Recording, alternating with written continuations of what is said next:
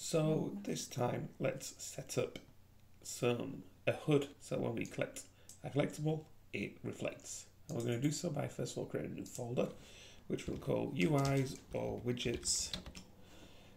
And then we're going to right click into space, go to user interface and create a widget blueprint, which we'll just call the HUD just for now. I'm just going to W and open that up. And we're just going to stick some simple text in there just to make sure that this text works. And we need to actually apply it. So I'm just going to go to blueprint and open my level blueprint and get an event begin play. And that event begin play is going to create a widget. The widget is obviously going to be our new widget. And now we've created it, we actually need to add it to our viewport so we can see it. So let's compile that and test it. We can see that widget.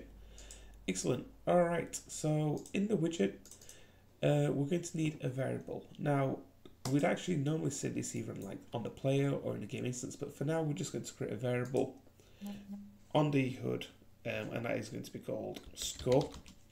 And we can change its type from Boolean to integer.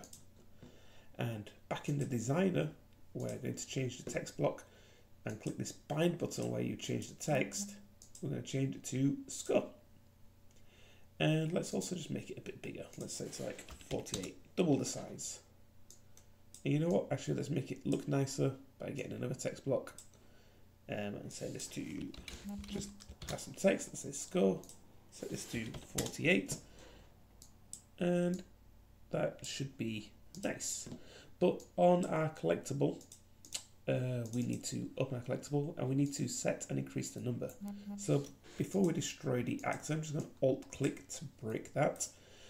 So we're going to begin overlap with our flying pawn, and then we are going to, let's just get all widgets of class. Now we could have lots of widgets, but we've only got the one HUD, so we need to get a copy of the one because we only have the one, so that's fine.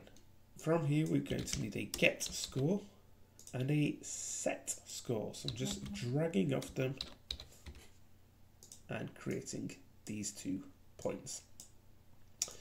Now, very simply, we're going to get the score. We're going to increase the score by 1, or you can increase it by whatever number you want, like 100 if you like big numbers. And then we're going to set that to be our new score. And then after we've done that, we'll destroy the collectible. So let's go to our game. Let's make sure we've got a couple of these. So I'm just going to click it, hold Alt, and drag off a few. So we fly, score increases, and score continues to increase. There we go.